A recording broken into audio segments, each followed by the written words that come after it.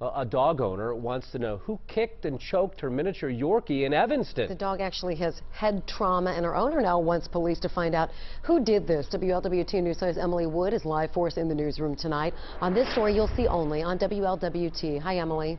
Hi, Cherie and Mike. The owner says her dog was beaten while she was at the grocery store last night.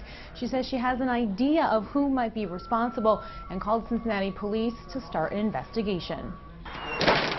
Raynell Rice has to carry her dog Angelina, who was beaten just steps from the front door of her Evanston home. Rice says the animal was hit with this brick and choked. Found her laying on her chain, attached to her chain. They had beat her with a brick, drug her down the steps, knocked her tooth out, kicked her, spit on her. You can see how difficult it is for Angelina to even stand on her right paw because her leg is so bruised. Yeah, her leg is hurting her real bad. Rice thinks some kids in the neighborhood might be responsible.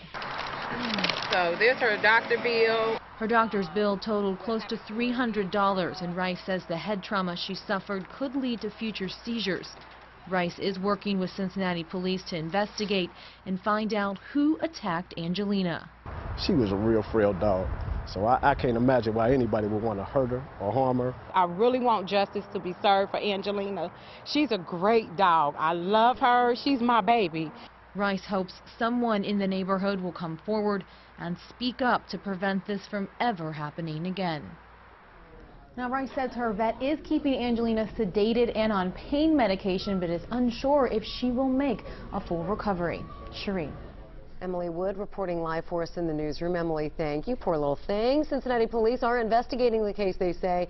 Rice's mother was inside the home at the time of the attack, but says she couldn't get a good look at who did it.